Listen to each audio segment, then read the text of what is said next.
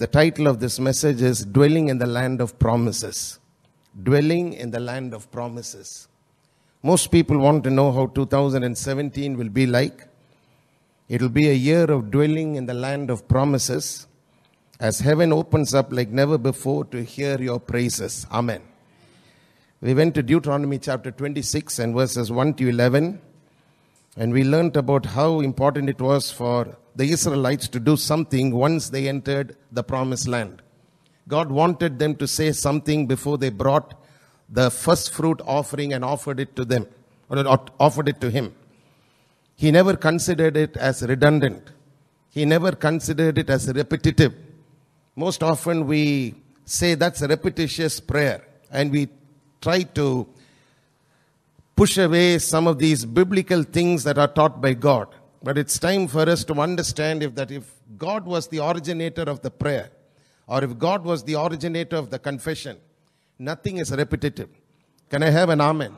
And the more you say it, the more you're going to see power released over the seed you sow. Amen. Amen.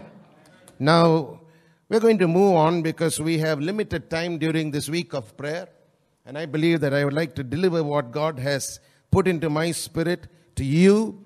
For you will see these things happen in 2017. Now, I told you about the unusual thing that Joshua did in chapter 2 and verse 1. He was one of the two original spies among the 12 whom Moses had sent already to check out the promised land. Now in Joshua chapter 2 and verse 1, you see him doing an unusual thing. He decides to send two spies to spy out Jericho. And we're going to learn in detail why this had to be done.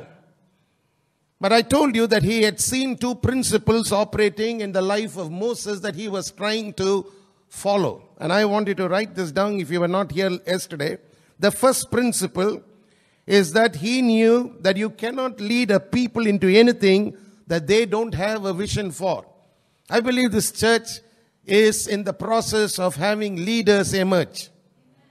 And unless you understand these principles well, it is a struggle when you're dealing with people. Sometimes you're trying to communicate something to people under you, and you're wondering why on earth this man or this woman has a mental block.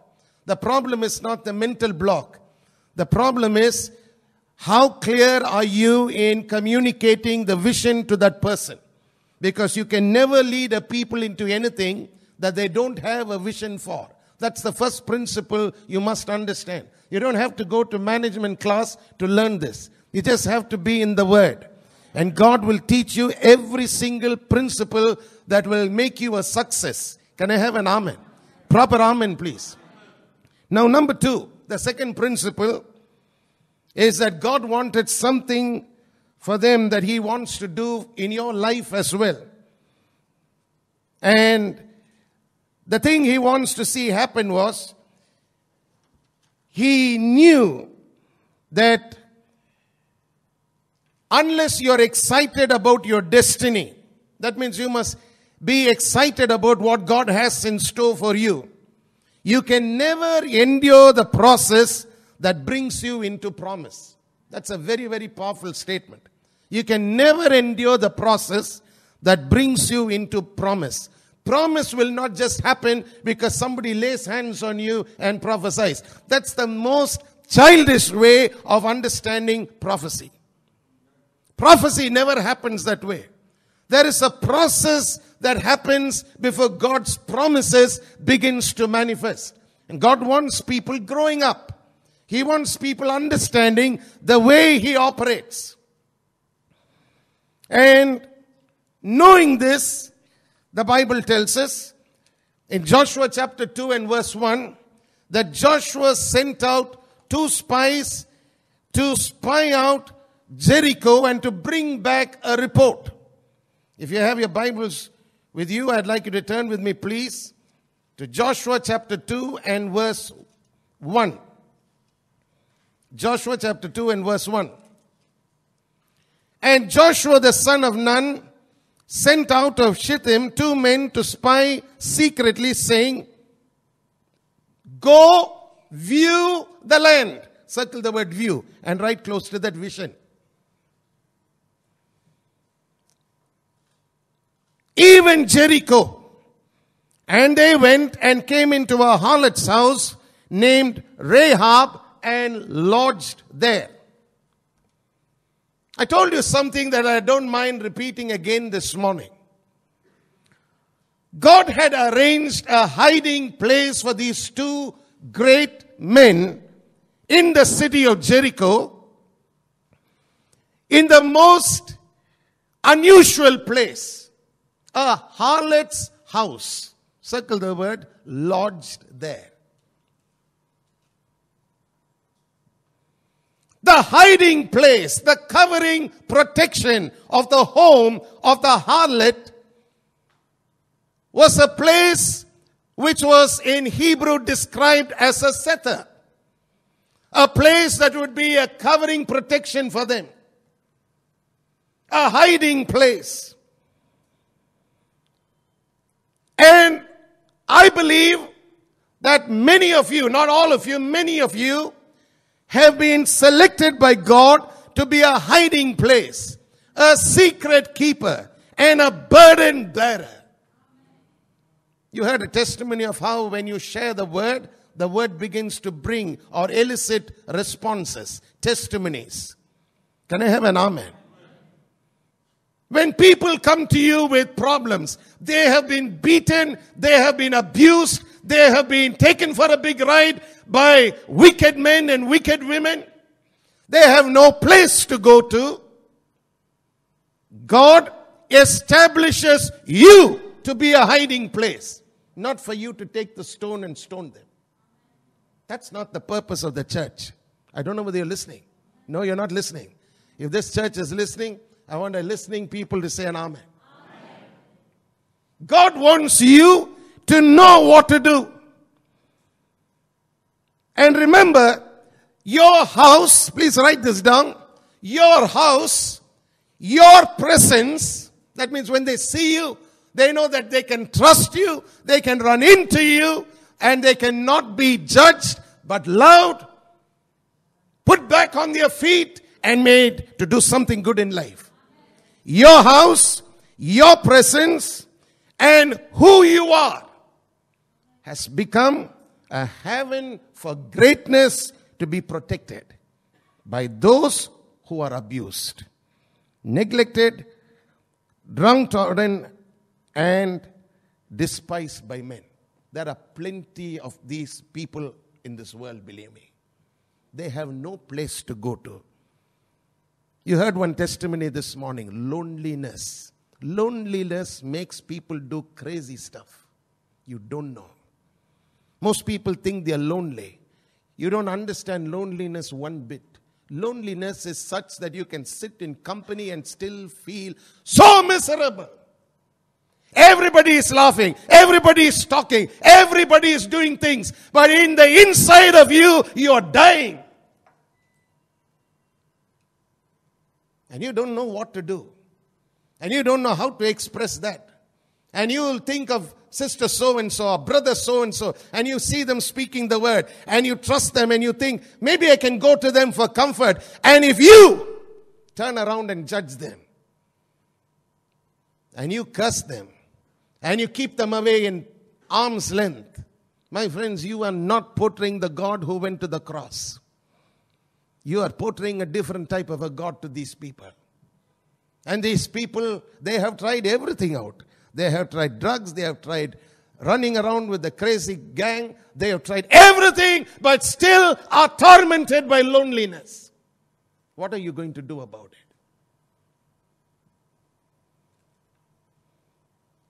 Listen, there are 4 lessons that I told you that I'm going to share with you this morning that are transferable truths. That means not only will it work for me, it will work for you. It will work for anybody you share these truths with. Amen. Can I have an amen? It's time you grew up. It's time you started changing. There is no more time for you to wait and be the same old person you were maybe 10 years back, 15 years back, 20 years back, and you think it's something big for you to make a statement, I never change. My friend, you're making the biggest mistake possible. The day you say, I never change, you've started to die. 4 lessons which are transferable truths from this particular text that I'm going to share with you so that you will understand them well. Joshua chapter 2. Number 1, the first truth. Joshua chapter 2 and verse 1. Positioning. Positioning. Remember, Rahab's house wasn't in a bank. Her house wasn't in a fortress. It wasn't a safe house of the city either. Sometimes you have safe houses guarded by people. No one can just go in and come out. Hers was an open house. First thing, write the word open house.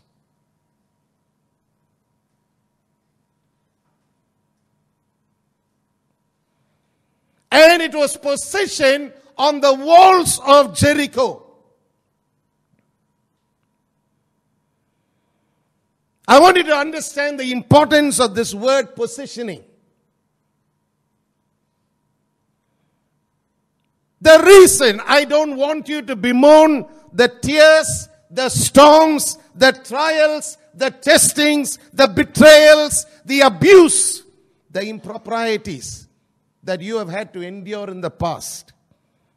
Because God used them to position you rightly. Just imagine a woman selling her body every day, not realizing that God's destiny was far greater. I don't know whether you're listening. God's destiny was greater. That's another testimony we heard. The government doesn't have answers. No, you're not listening. They don't have answers. We who follow God have answers. We follow the light of God's word. We have the revelation giver inside of us. We have answers that the world doesn't have answers for. They are limited and they don't like to acknowledge their limitations.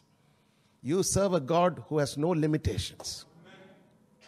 No limitations whatsoever. Here is a woman, she didn't like it.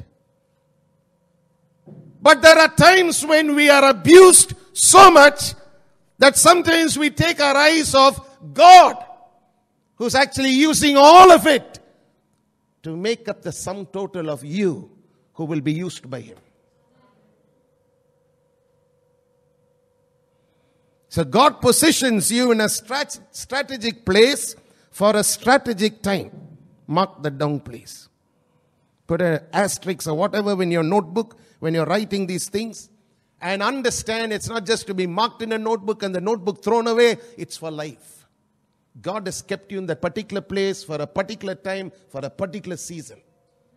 It doesn't matter how many people have abused you, how many people have walked over you, how much of trials you have had to go through, how many silent tears you have cried.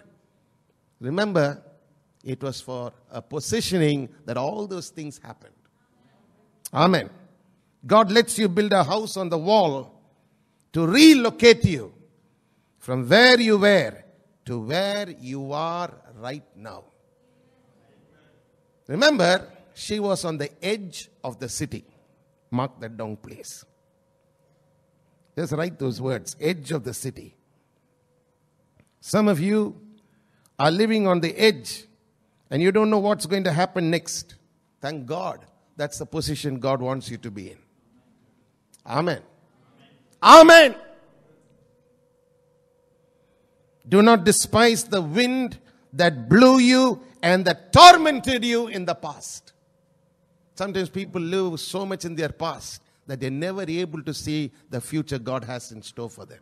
That's why I keep telling you, your end is not the wilderness. Your end is not the past. It's not Mara. It's not in the wilderness. It's way ahead. Amen.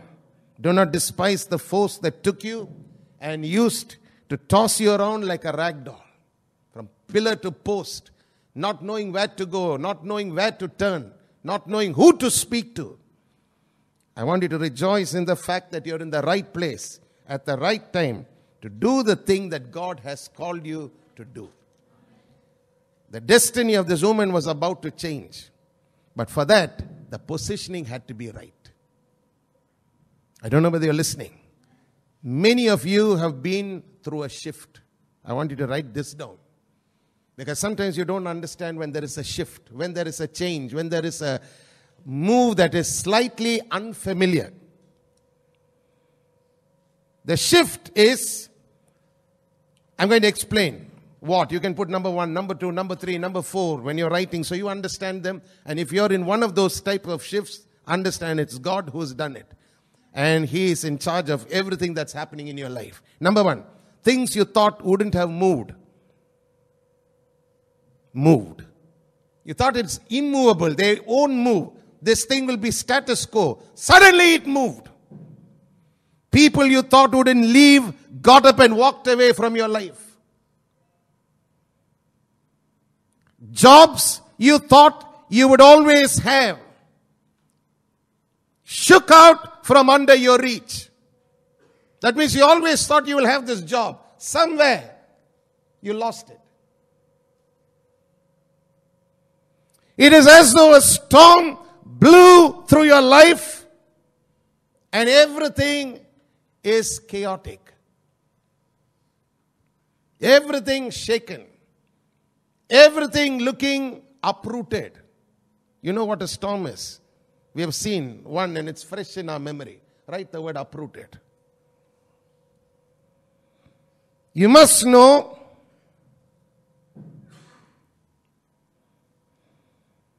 that God has a strategy to position you, and it took every wind, every storm in life, and every attack. Why? Every critic and hater of you to push you to a place of positioning for divine purpose like you are right now. Even the ones who hated you didn't know that they were the instrument that God permitted to be used to get you to where you are. You wouldn't have started praying if not for them. You wouldn't have started seeking after truth if not for that condition. You wouldn't have been where God has placed you right now, positioned you, if it was not for that situation and storm in your life.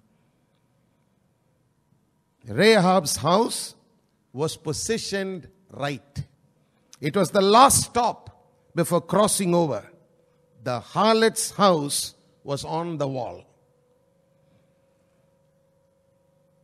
Some of you are not yet positioned. I want you to write that as well. This is not just a message for those who are positioned. This is a message for those who are wandering and wandering still. It's time you left the wilderness and became a city dweller. Wilderness wandering is not biblical lifestyle for believers all their life. It is to enter the land of promise. It is to live in the land of promise. It is to grow and to do things in the land of promise. Amen. That's God's plan and purpose. To those who are not yet positioned, the problem is not with God. You are frightened and scared and you fight Him every day. Constantly fighting His plans is delaying the season. And God wants you to understand that this is the season for you to enter in. Not stand on the wall, not stand back and watch, not sit on the fence. Get in. Can I have an amen? Move when He says move. We're going to learn from this harlot. This is a time when your life must come into alignment so that you can be positioned correctly for divine purpose. No more delays.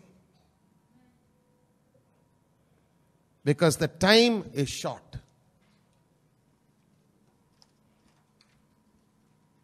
So what should you do? You have to open up to what God is doing right now in your life. Be willing to be positioned rightly. For that you have to have a right attitude. Your mind has to be clear. Your mind has to be the mind of Christ. The Bible says we have the mind of Christ, and the wisdom of God is formed within us. You look at confused people. Why are they confused? Because they don't have the mind of Christ. That means they don't have a mind that is continually word dominated. It's more world dominated. So there's confusion in the world. They're confused in their mind as well. You look at a man who's having his mind filled with the word of God. That man is a different man. That woman is a different person. Please write this down. Unless you have the right attitude, you will not get into the right position and you won't have your miracle. I'm going to give you an example. Biblical example. You must have the right attitude. You must have the right position for you to have your miracle come your way. Remember, if the harlot's house was inside the city and not on the wall, she wouldn't have been the choice for these spies to dwell in. They wouldn't have lodged in her house because the entire city had been alerted of these spies and they had to find a hiding place. They had to be close to where they could get back with news to Joshua. You must understand your divine destiny. Your divine destiny is not in playing safe. It is being in the center of God's will. Please write that down. I'm going to write it myself. Your divine destiny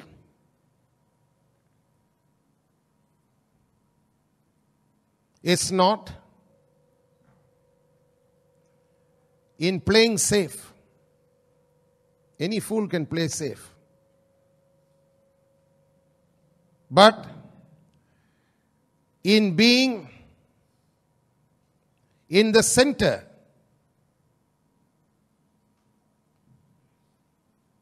of God's divine plan.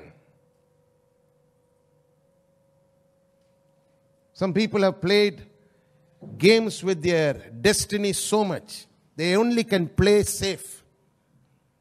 They don't know that people who take care never take charge. No, you're not listening. If you're always taking care, you never take charge. Playing safe is not what will take you into your divine destiny. Being in the center of God's will. If you ask me, the harlot's house was in the center of God's will, but not in the center of Jericho. I don't know whether you're listening. I want you to write it down. I'm writing. If I can write, you can write. You're not that big that you cannot write. Bring a pen, bring a paper, write it down. You must know your destiny. You must know your call. You must have God's word with you. And say, God, I believe it. I believe what you're saying. I believe and I want to see this happen in my life. Divine destiny happens when you're in God's divine plan, in the center of the plan. Rahab's house was in the center of God's plan, but not in the center of Jericho.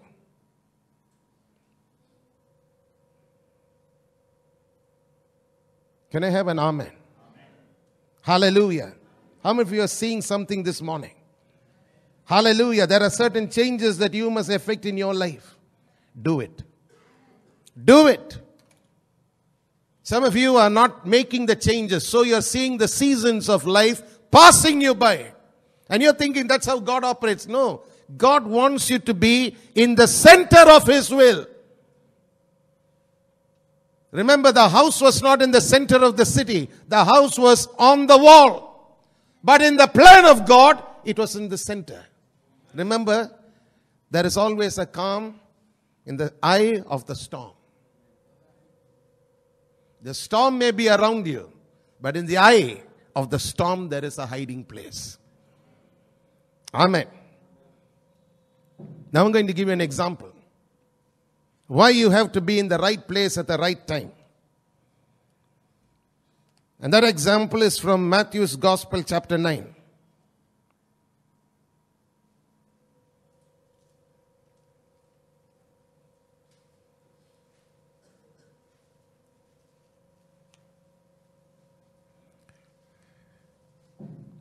In Matthew's Gospel, chapter 9, and verses 20 and 21 and 22. And behold, a woman which was deceased with an issue of blood 12 years came behind him and touched the hem of his garment.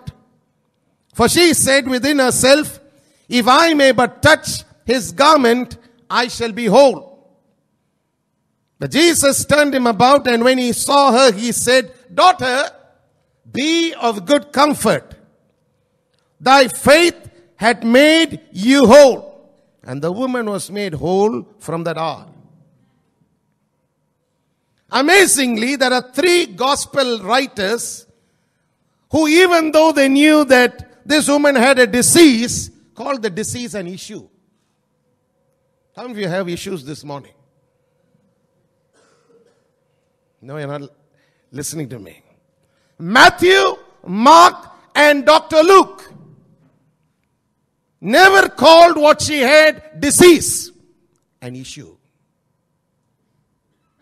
I have an issue with so and so. That's how people speak. I have an issue with you.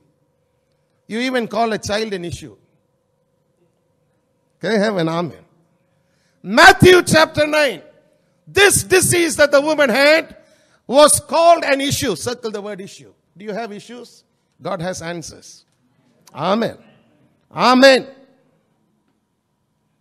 Till now, if you read the Gospels, you will understand how Jesus healed. Always Jesus is seen extending himself to people. When the leper came and said, Lord, if it is your will, he said, my will, be healed. And he stretched out his hand, touched the leper was healed. Every time you see Jesus, he is extending himself. But for the first time, and if there's a first time, there can be a second time. There can be a third time. There can be a fourth time. And there can be a fifth time. For the first time, a woman, thank God for women. Hallelujah. I hear women thanking God for women. Thank God for women of faith. For the first time, a woman extended herself. Till now, Jesus extended himself. This was the first time a woman got her miracle when she positioned herself correctly. And I'm going to talk to you about the positioning she made.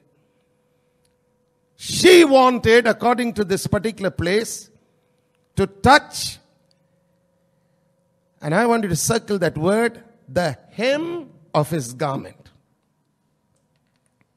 Hem. The word hem is the Greek word kraspedon. Kraspedon. K-R-A-S-P-E-D-O-N. Kraspedon. In some translations, you will read the word border. She wanted to touch the border of his garment. Why did she want to touch the border of his garment? Remember, this is a woman who is a Jewish woman. She was well versed in the scriptures.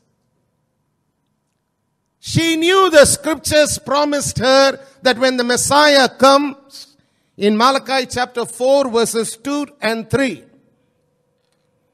that there would be healing virtue that would flow from his being. The word there is, the Son of Righteousness will arise with healing in his wings. The word wings was talking about the tassels on the Jewish prayer shawl called the talit. T-A-L-L-I-T-H, talit. The tassels or the those threads. She knew the scriptures. She knew that the Messiah would be having healing in his wings. We're not talking about literal wings. We're talking about how the Jewish shawl's ends were called wings. She knew it. But the good news was very rarely understood by most people. She was willing to get out from the end of her border of disease and hopelessness and move into the edge of his border of healing and hope. Are you willing to break free? Remember, for her, comfort zone was in the house. But when she broke free from her border and entered his border, the first word he said was, be of good comfort. How many of you want good success? God wants you to have good comfort, not bad comfort. Some want to live comfortable lives.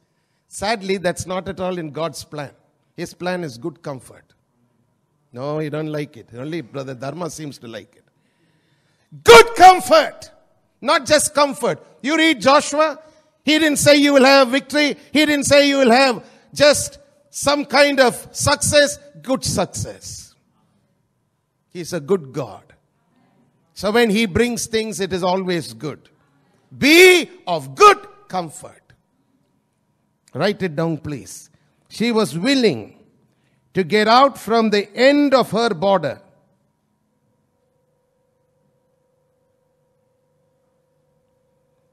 Her border of disease, hopelessness, and issues. Write the word issue also there, because it's a biblical word. And move into the edge of his border of healing and hope. She had to press out of her comfort zone, which was her home,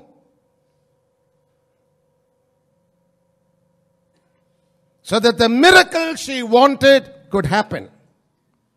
Now I'm going to make a statement. I'd like you to write it down. I'm going to explain it a little later. It takes courage, my friends, to be successful.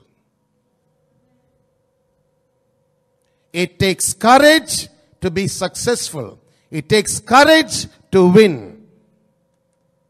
People don't talk about people who don't win, but they always gossip about those who are successful. And most people don't like that, and so they shun away from good success. They don't want the heat. You must understand, God wants you to win. And if you win, you're going to be talked about by people. That's the package deal. Amen. Don't tell me today there's a religious crowd are not going to sit and attack those two men who went to the harlot's house. I'm sure, I can guarantee there are people who will take that verse and do evil. Because they're just out to find fault with somebody. But if you're wanting to be a success, if you're wanting to be a victorious person, you must understand people don't like victorious people. I'm going to tell you why. Why? Because mediocre living and average thinking has seeped into the church. They don't think and even understand how big their God is. They think he's smaller than the street and deity. They don't know how big and magnificent he is. So mediocre living, average thinking has reduced people in the church to mere gossip. They see somebody successful, you have dime a dozen critics.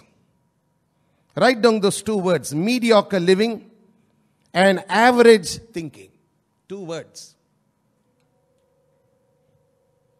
The moment you're successful, they gossip. They don't understand you can be as successful as you ought to be, because your God has never failed. How can you, see, listen, Show me your God and I will tell you who you are, is the right principle. If you worship a God who is angry, you will be an angry man. If you worship a God of love, you will be a loving person.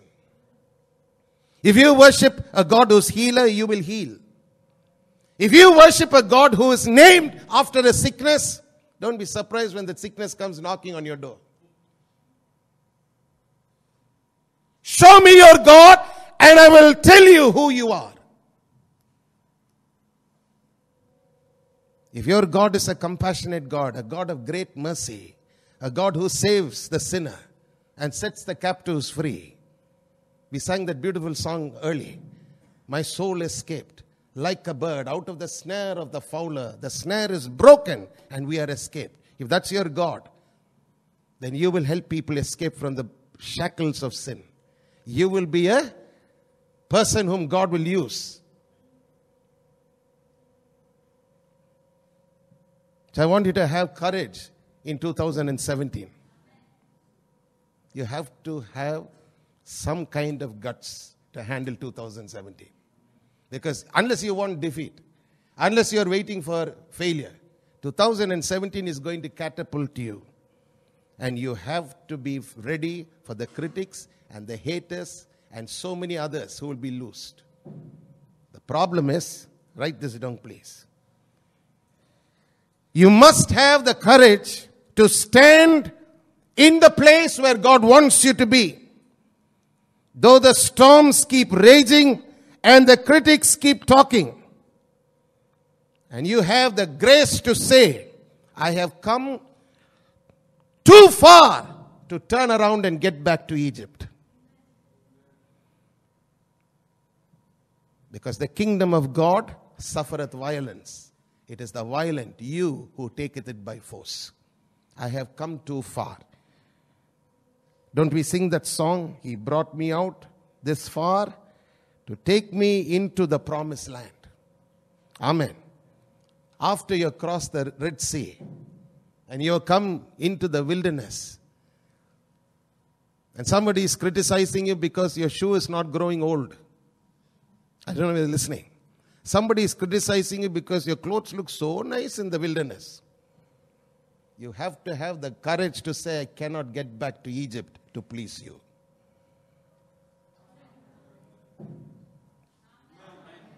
Proper amen. The devil's watching you, my friends. He's watching a reaction. He wants you back in Egypt. He wants to kill you. He doesn't like what you're listening to. He plans your defeat every day, by day and night. Your God is planning your victory and He's trying to tell you what it is. You've got to have the courage to say, yes, I want that. Not what the devil wants me to have. I will not go back to Egypt. I have come so far that I am not going to go back again. So what if they criticize me because my clothes are not worn out?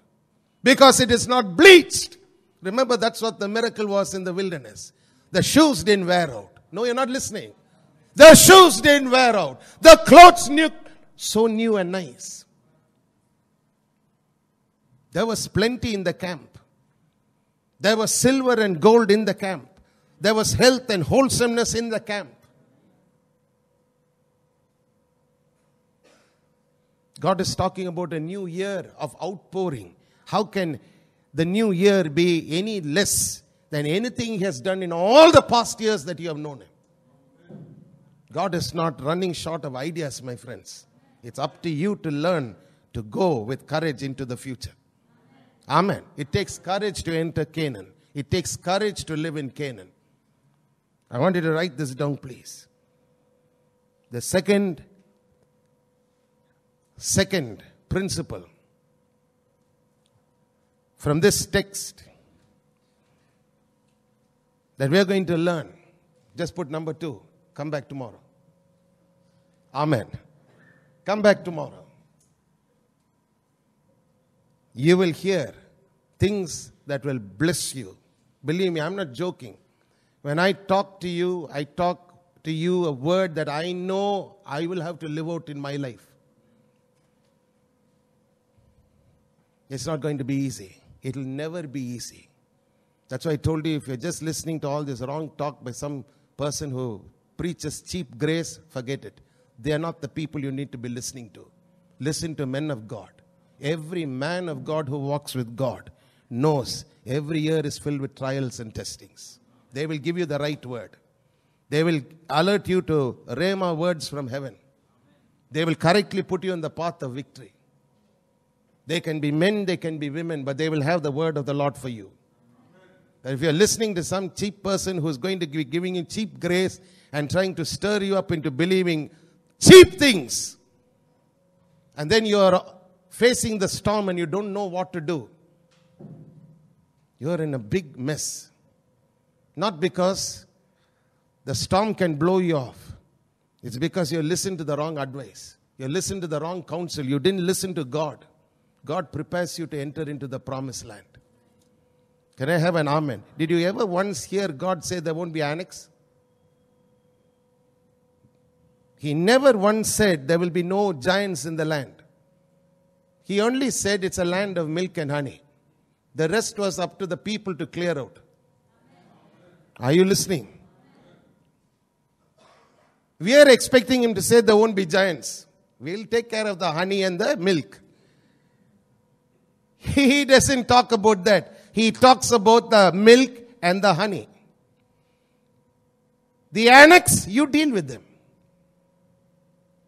I have given you the land. That's how 2017 will be. You have to deal with some people. You have to deal with some demons. You have to deal with some circumstances.